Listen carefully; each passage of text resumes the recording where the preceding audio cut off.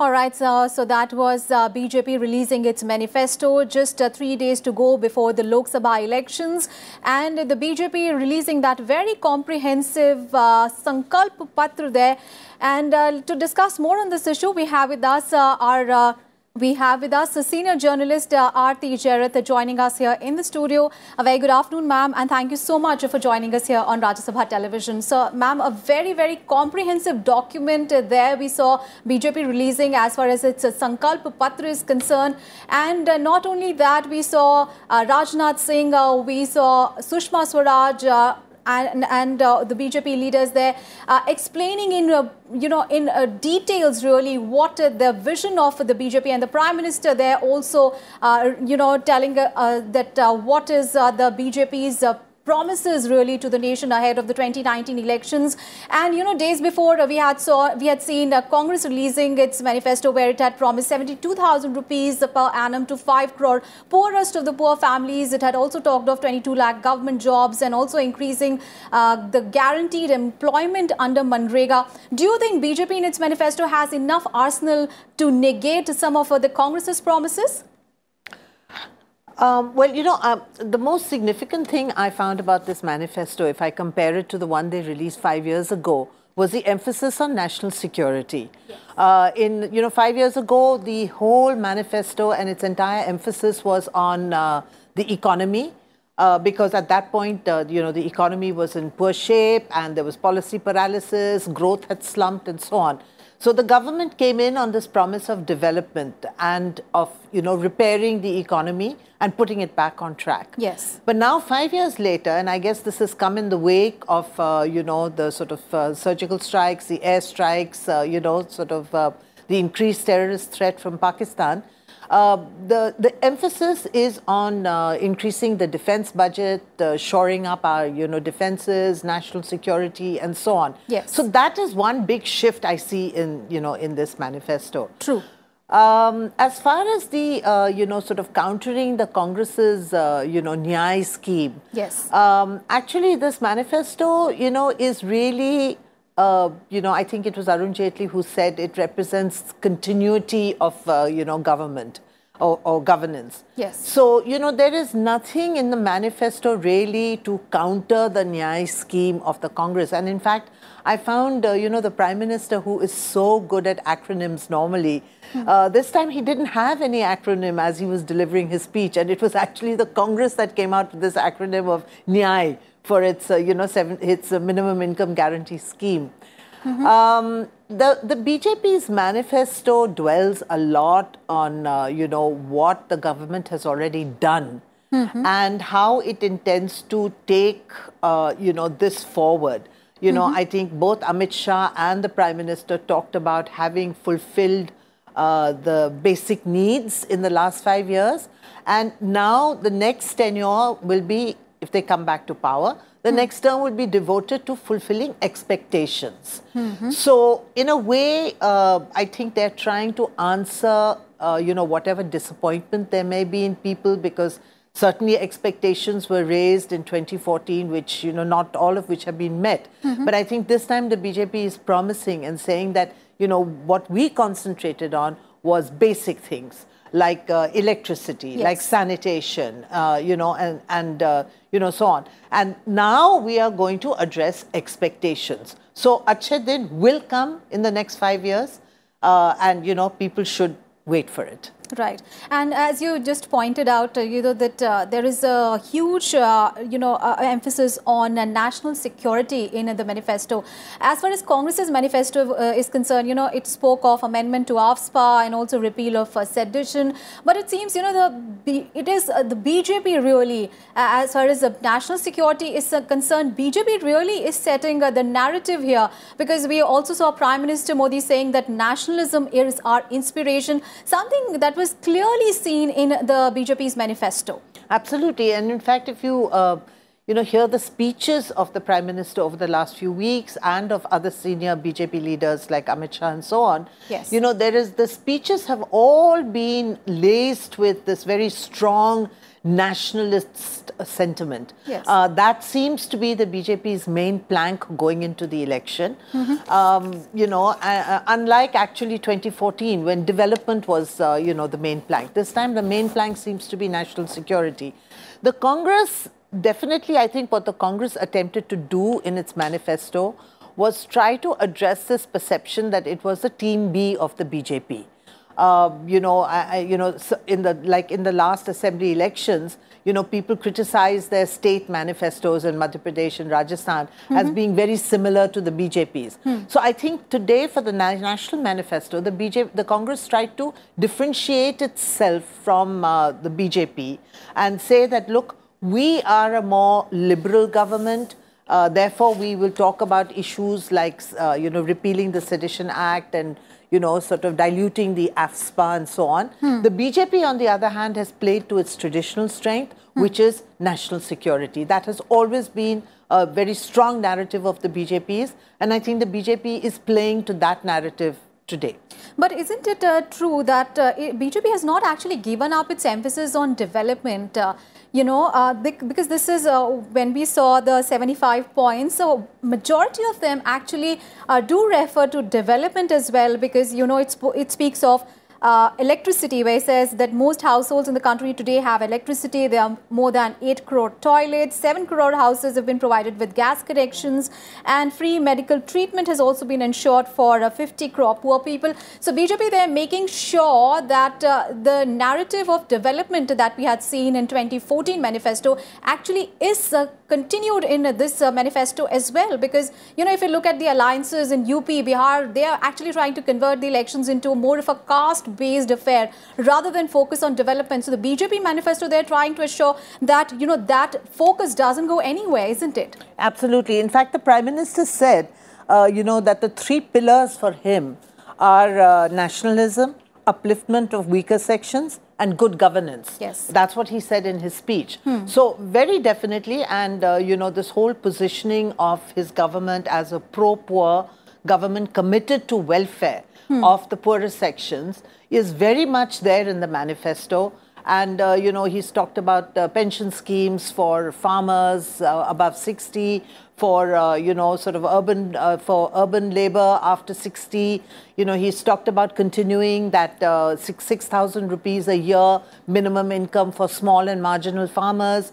You know, and a whole host of such welfare schemes are there in the manifesto. So certainly, but I'm just saying the emphasis on national security is something which differentiates the 2019, you know, campaign of the BJP's from the 2014 campaign. All right. But ma'am, speaking about, you know, development, because BJP, here we saw, is targeting beneficiaries of various government schemes. You know, we saw the talk of Jan Dhan, Ujjwala, Prime Minister, Awas Yojana, Ayushman Bharat, the Mudra, and BJP is hoping that, you know, people will vote for the party because of these core issues. But I want to ask you, beneficiaries, do they actually translate into votes? Because we have seen this in state elections as well. You know, MP, you know, was the most performing state under the Pradhan Mantri Awas Yojana, top 5 in Ujjwala as well. Yet, you know, Shivraj Singh Chauhan lost, you know, the elections. So how much of these beneficiary schemes actually do translate into votes? You know, I think a lot depends on whether the opposition runs a good campaign on an emotive slogan or not. If we go back to the 2009 elections, which the UPA won for a second and got a second term, yes, you know, that was largely driven by the loan waiver scheme that they had announced the year before the election. And, you know, it benefited the Congress immensely, particularly in three states where they won a huge chunk of seats, UP, Andhra Pradesh and Maharashtra. And I think there was a general feel-good factor because of the benefits of this loan waiver, which the Congress cashed in on in the 2009 elections. So it's not true that, you know, development or benefits of development do not yield votes. They do yield votes. You know, and I think that's what the government is banking on. Having seen the UPA 2 come in 2009, I think this is what the Modi government is banking on, that the benefits of all the welfare, this whole slew of welfare schemes that they started, you know, from toilets to houses to gas cylinders to, you know, whatever. You know, that they hope that people will vote them back on these schemes. And, you know, certainly the opposition does not seem to have an emotive slogan as yet. Yes. You know, yes, the Congress is trying with Nyay to, you know, catch people's imagination. But, you know, it doesn't have that kind of compelling emotive slogan which could override the benefits that people may be feeling from the developmental schemes of the Modi government. Absolutely. And what is also, ma'am, very interesting was the very fact that, you know, the BJP there, you know, explaining in detail how it sought to, you know, take views from the public. In fact, Prime Minister himself there mentioning about the way the Sankalp Patra was made. You know, he's speaking about the fact that how did they reach out to people there, wanting to know what are their issues, what do they want from the government in the center. So that was very significant, isn't it? No, in fact, this time, I think this has been the hallmark of the manifestos of both the BJP and the Congress, because both national parties, for the first time, invited suggestions from their workers, from the public, from the citizens at large, which they incorporated into their manifestos. And both claim that their manifestos are really people's manifestos rather than party manifestos as such. True. So I think this has been a hallmark, and it's, to my mind, a very good development, because at the end of the day, every government must fulfill aspirations and expectations of the people. And how will they do that unless people speak to them and tell them what their aspirations and expectations are? So I think that this has been a very good and healthy trend that has been started with these elections. And in fact, what really has been a healthy trend is that, you know, we had earlier seen that there was not too much emphasis, or should we say there was not too much of media attention earlier paid to the party's manifesto. But this time, very interestingly, you know, all the party's manifestos are keenly watched by not only the media, they've got media attention as well, but people are also very looking forward to what are the promises really made by the parties ahead of election. I think that's a very interesting and a very healthy trend. Oh, absolutely. I mean, I have never heard so much talk or so much reportage on manifestos as we are seeing in these elections. Yes. And I think that's because people's expectations from their government have really grown. And, you know, one way of mapping whether a government has performed or not is to match, you know, what the government has done compared to what the government promised, you know, in its election manifesto.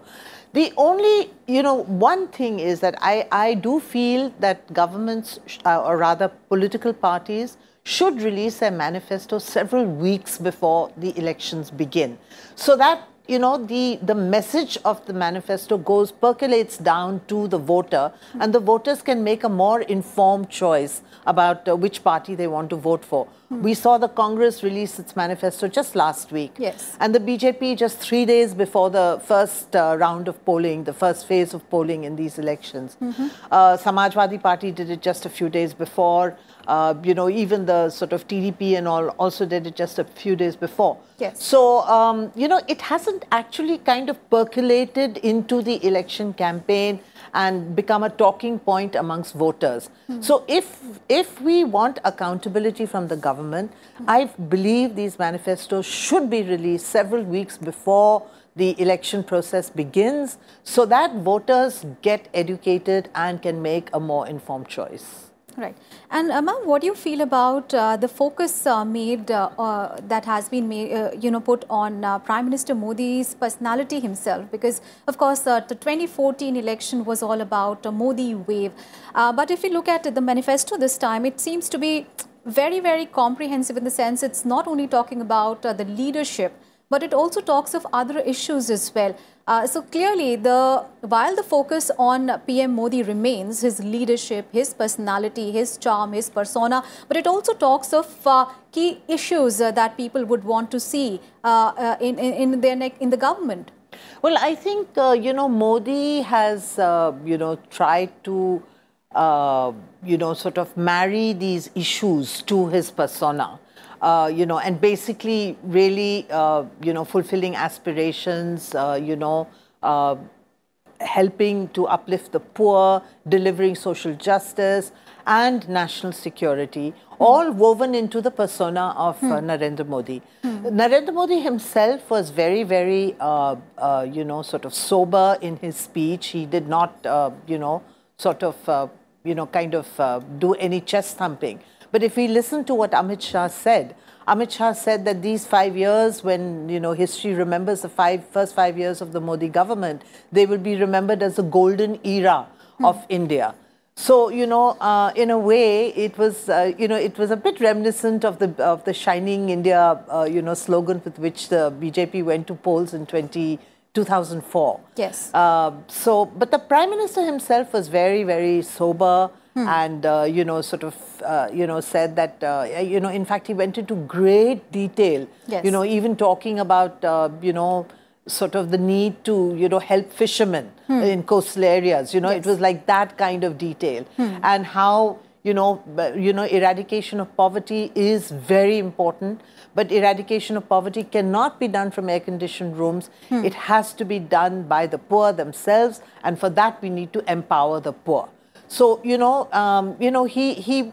kind of presented, sort of very sober, very, mature kind of approach to issues. Right. And I think that's marked in the, manifesto itself. Because, remember, this is a government which is defending its turf. Yes. This is a government which has to go to the people on achievements of the last 5 years. Yes. And seek votes on whatever they have done. Indeed. And so, in fact, they have, I think, been very constrained in the promises that they have made, because I think the last 5 years have told them that it's very easy to promise when you're in the opposition. Yes. But it's much more difficult to deliver because India is so vast and so complex. Indeed. And there are so many problems in delivery. So it's better to be, it's better to be cautious and sober and talk about what you can do. And reach out to targets that are actually achievable. Absolutely. Right. Absolutely. So BJP there releasing its party manifesto today ahead of the elections, with Amit Shah saying that the Sankalp Patra has 75 resolutions that the party aims to fulfill by 2022, when India completes 75 years of independence. And Rajnath Singh is saying that the Sankalp Patra in fact actually lists out the expectations of 130 crore Indians. We'll continue discussing the BJP's Sankalp Patra in the next half an hour as well. But we'll take a very short break here. We'll be right back with all the updates and analysis of BJP's Sankalp Patra after a short break.